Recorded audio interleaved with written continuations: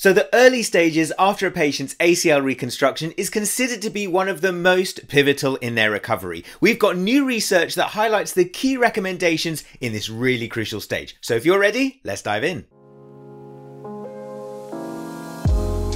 Hey guys, Khalid here. Welcome back to Clinical Physio. So we've got brilliant new research from Buckthorpe et al. 2023 going through the key things that we need to be doing with our patients to optimize early recovery following an ACL reconstruction. Let's dive straight into it. Buckthorpe et al. Have 6 key recommendation areas. Those are pain and swelling, range of movement, strength, gait, prevent deconditioning, and psychology. Let's start with pain and swelling. So the first thing to say is that pain and swelling are expected post-surgery. And the reason we need to communicate this with patients is to normalize it for them and to set their expectations. We need to get on top of swelling because we know that swelling within the knee joint can limit range of movement. So we can use things like cryotherapy, compression, and elevation to try and get on top of swelling. We can also use metrics like measuring the circumference of the knee around the patella as a good way of tracking swelling. We know that that measurement is a sensitive one and therefore accurate too. We can also increase venous return, get blood back up the leg to take away those unwanted toxins. And therefore we can use things like compression garments, exercise, and gentle range of movement to encourage this. Now, we need to ensure that our patients' pain levels are under control during this stage. According to Buckthorpe et al., during our rehab sessions, we may consider going up to 4 out of 10 pain levels when they're working. However, the aim is that the patient has a score of between 0 to 2 out of 10 throughout the day before moving on to more intense rehab.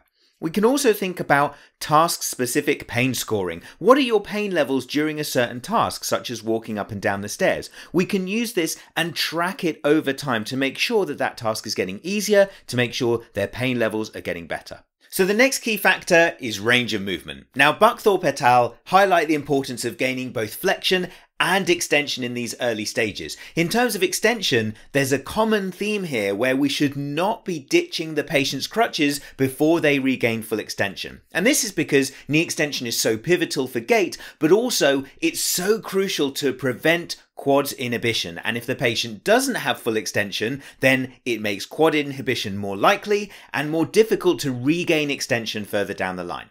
It should also be noted that if your patient does have a lack of knee extension, they are up to 5 times more likely to develop anterior knee pain and or a cyclops lesion. So really important we get on top of this. In terms of flexion, we're aiming for between 110 to 120 degrees between 4 to 6 weeks post-op. We shouldn't be aggressively forcing knee flexion, particularly in the case of when your patient also has a meniscal repair, because pushing the flexion too much can affect that repair. Buckthorpe et al. Highlight that active and passive range of movement exercises are essential here, and they also talk about using things like the static bike or hydrotherapy to be beneficial for both joint swelling and range of movement. Next, let's talk about strength. It goes without saying, quadricep strengthening is going to be pivotal during this stage of rehab, and knee extensor deficits are associated with lots of different complications for ACL patients. Now, contrary to previous belief, we are allowed to use both open chain and closed chain exercises according to Buckthorpe et al.'s research. And the thought process here is that open chain exercises target and isolate the quadriceps muscles more specifically, whereas with closed chain exercises, the involvement of other muscle groups could compensate and mean the quads don't have to work as hard during these exercises. However, we should focus on low pain levels during these exercises to prevent quads inhibition. So we're looking for between 0 to 2 out of 10. Now, it's said here that it's really important to keep swelling under control and ensure there is no lag at the knee during straight leg raises. It's also been noted that using things like neuromuscular electrical stimulation, TENS, and blood flow restriction training can all be helpful in recovering strength. So, what kind of exercises? Well, the research starts with isometrics, an isometric knee extension hold at a position between 60 and 90 degrees of knee flexion. The research talks about sustained holds of 5 repetitions for up to 45 seconds with 2 minutes of rest in between each rep. This is suggested to be done 1 to 2 times a day. Now, in terms of open kinetic exercises, we're thinking about knee extensions here. We should be moving between 0 to 90 degrees against gravity, but with low loads, only 1 to 3 kilos.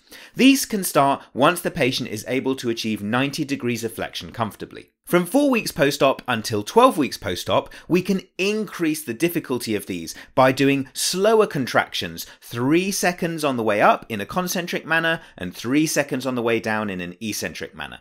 We might work in this stage between loads of 15 to 25 rep max and increase the intensity gradually through the weeks. We might want to restrict range of movement to between 45 to 90 degrees when we're lifting with higher loads to reduce the amount of ACL and patellofemoral joint loading. In terms of closed kinetic chain exercises, we can think about low weight functional tasks like step-ups or mini squats. We can also do this in land and in the water with hydrotherapy after 3 to 4 weeks post-op. We might think again about lower loads of between 10 to 15 kilos with these exercises, perhaps 4 to 6 sets, thinking about 20 rep max in terms of weight. We might want to wait 30 to 60 seconds between each repetitions to encourage recovery. And of course, we need to think about other muscles such as the hamstrings and the calf muscles to improve plantar flexion strength as well as the hip, both in terms of hip abduction, hip adduction, and hip extension. Next up, gait. As you can imagine, this is crucial to rehab, and poor gait in the early stages can lead to complications further down the line.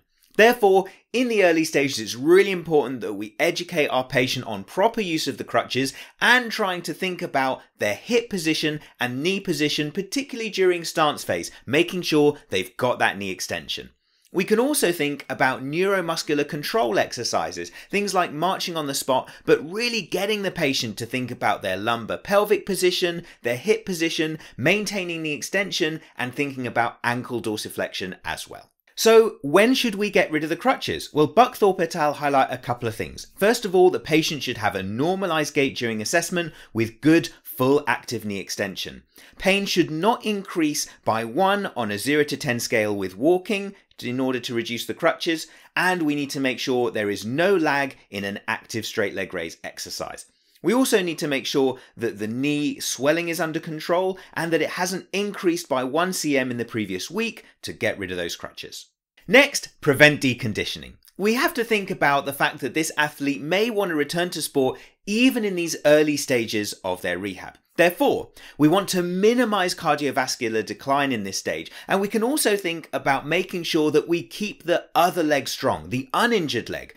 Remembering also that the cross-education effect could occur, where strengthening the uninjured leg can have a positive effect on the strength of the injured leg. So, how do we do this? We can think about contralateral training, strengthening the other leg. We can think about doing simple measures like upper body strengthening when the patient is in the gym, and that they can do things like low impact cardiovascular fitness, such as using a stationary bike.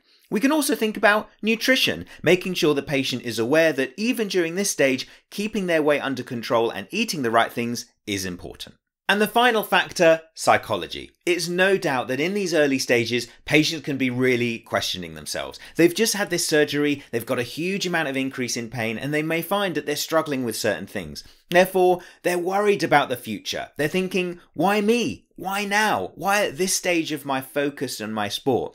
And therefore, it's really important as the physio that we realize this and normalize this for the patient. Say that these feelings are normal, and to remember that so many people recover really well following an ACL reconstruction. Patients often also worry about the fact that they're doing less, relying on others more for simple tasks like shopping or getting around with transport. And it's really important for us to highlight that these loved ones of the patient do want to help and do want to see them get back to their full fitness. And also, we know that building a strong rapport with the physiotherapist gets better outcomes. So as a physio, we need to work on agreeing goals and treatment plans with the patient and make sure we're educating the patient through the rehab process to ensure adherence with the program and better outcomes too. So guys, if you want to read that Buckthorpe et al. Research paper, the link is in the description below. It's a great read. And of course, if you've enjoyed this video, please support us by smashing that like button. It really helps us gain in this channel. Also, we have our Instagram account at Clinical Physio if you're looking for more resources for physio on social media. And we've got our membership website, member.clinicalphysio.com, with loads of amazing resources for growing physiotherapists. My name's Khalid. Thank you so much for watching. See you soon here on Clinical Physio.